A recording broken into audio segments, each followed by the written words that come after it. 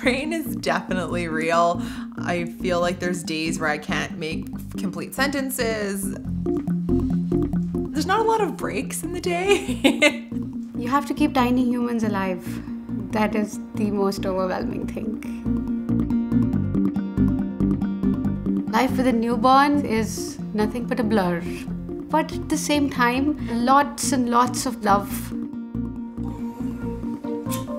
Yeah, life definitely changes very rapidly. I felt like I was a pretty relaxed person, and then all of a sudden, I'm so responsible for this little human. His health and making sure that he's on track is one of the most important things for us right now.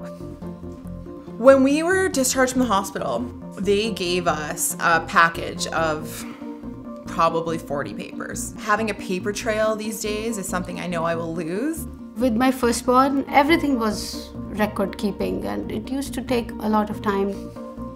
When it came to tracking Logan's growth and his health records, I used the Tell Us Baby Health app. It was an easy choice. I downloaded it. I was able to make the first entry right in the hospital when she was born.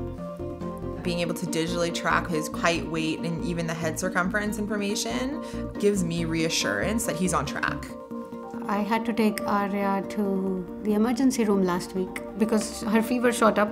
I had no time to think about pulling out her health passport, but because I had the app, I knew if they would ask questions, I would have my answers right there.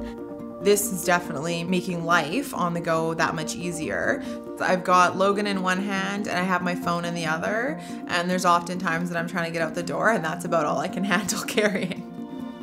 I think it's very exciting where technology is taking us. Taking time away from the paperwork gives me more time to do what really matters, and that is to play with them, to be silly with them, and to actually bond with my kids.